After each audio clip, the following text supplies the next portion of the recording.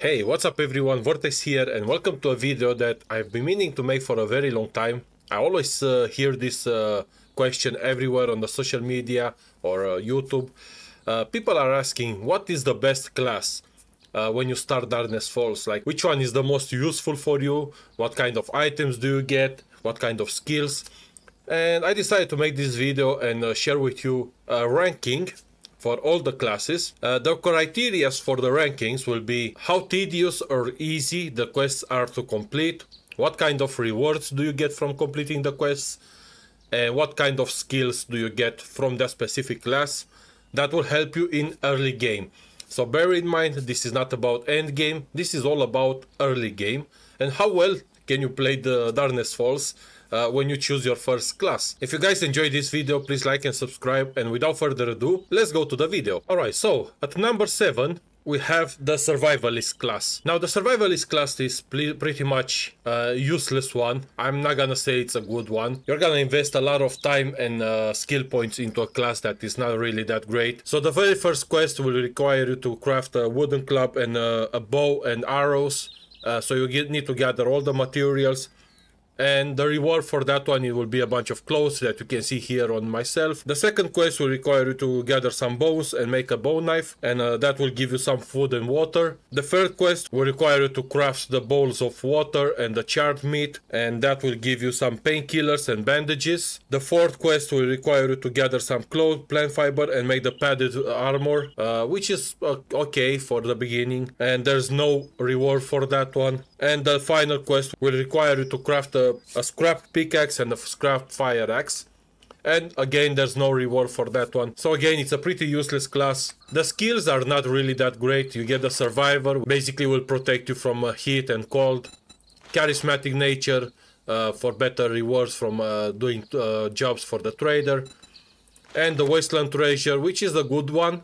You get more loot bonus, but in the beginning your loot stage is gonna be so low that all these percentages will not matter that much. Again, it's a pretty useless class. It's not really that great, so I gave it the 7th position. Alright, so let's move on to number 6. The number 6 class will be the scientist. The scientist is a decent one, but again, you can spend your points and your talents with other classes, so I don't think it's a really great one. The first quest will require you to gather all the materials to craft a splint.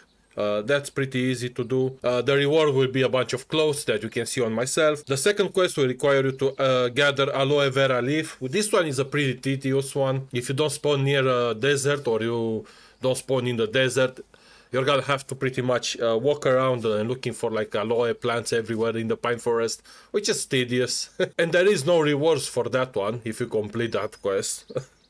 The third quest will require you to gather some cloth and craft some bandages, and the rewards are some food and water. The fourth quest will require you to gather some cloth and aloe vera cream, and you need to craft some first aids, and the reward will be a scrap machete. And the fifth quest will require you to gather some painkillers and honey, and the reward will be a crowbar. The rewards for this one are decent, but they're not great. You know, you can find scrap machetes pretty much everywhere. The crowbar, it can be useful, but not that much. In terms of skill, you get a demolition expert, which is all about explosions, which is not that important, especially in early game.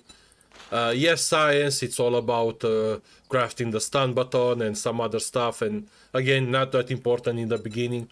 The physician, it's a good one. Your first aid will be more effective, and the drugs are gonna be more effective, so I gave it a 6th position. It's a decent one. You do get some points into this one, so I think it deserves the 6th position. And let's move to the next one. Now at 5th position we have the farmer.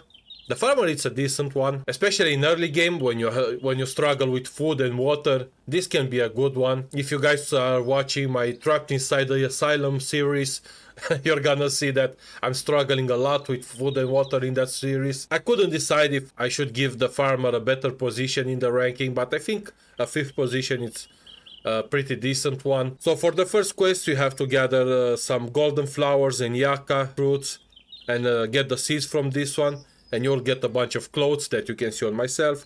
The second quest will require you to gather wood, rotting flesh, nitrate, and clay soil, and you will get some food and water as a reward. The third quest will require you to craft some farm plots and place them and place the seeds that you made, and you will get some bandages as a reward. The fourth quest will require you to gather some chrysanthemum and apples and make some seeds, and then you need to make some animal feed, and there is no reward for this one. And the final quest will require you to craft an animal snare and a chicken coop and place them. For that one you will get a farmer bundle with a pipe shotgun, some shells, and a mortar and pestle.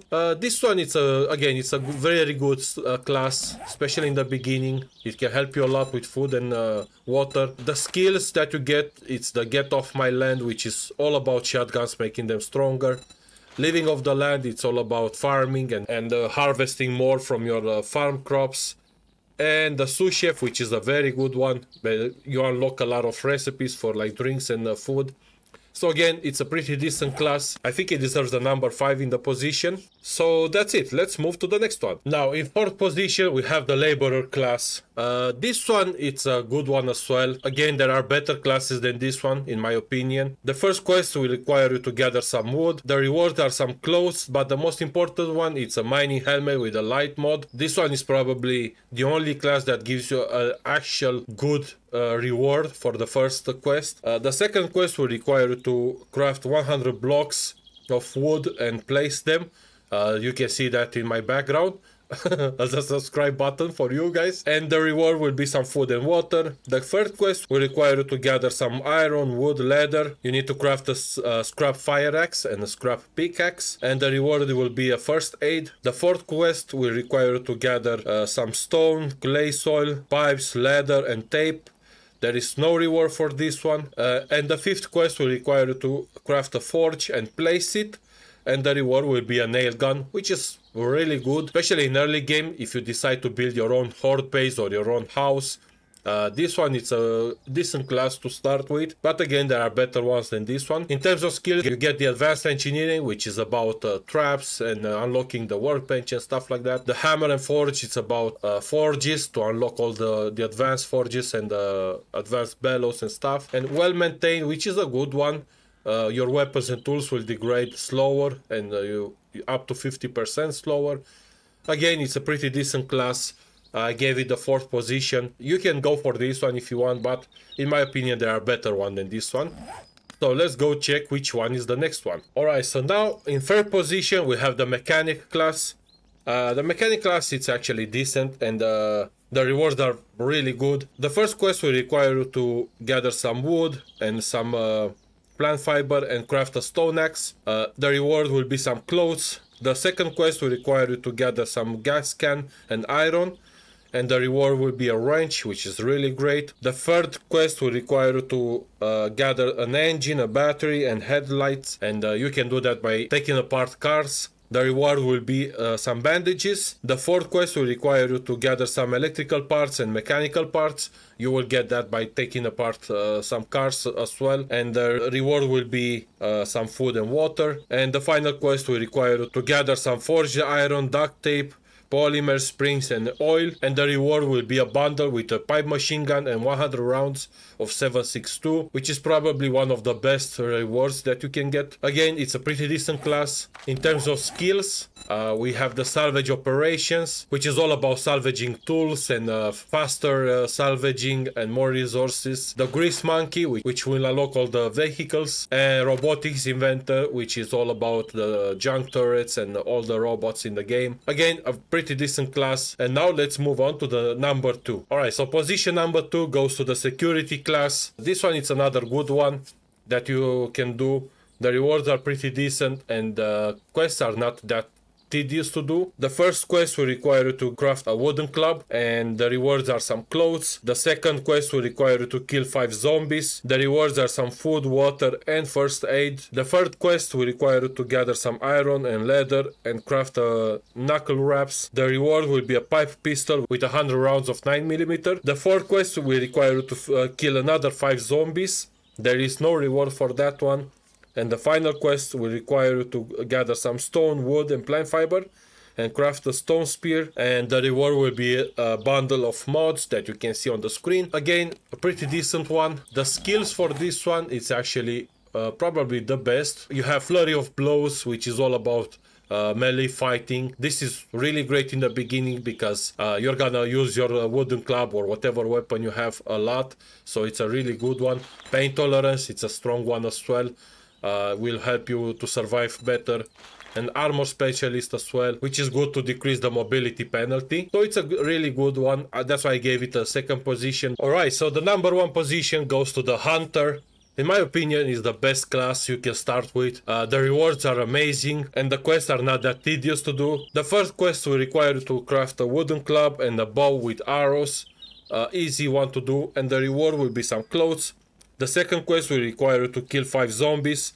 The reward will be some food and water. The third quest will require you to gather some bones and make a bone knife. The reward will be some first aid. The fourth quest will require you to kill 5 animals and gather the raw meat. And the reward will be a machetes. And the last quest will require you to gather the materials to craft the padded armor. And the reward will be a hunting rifle with a silencer and 100 rounds of 7.62, which is amazing weapon.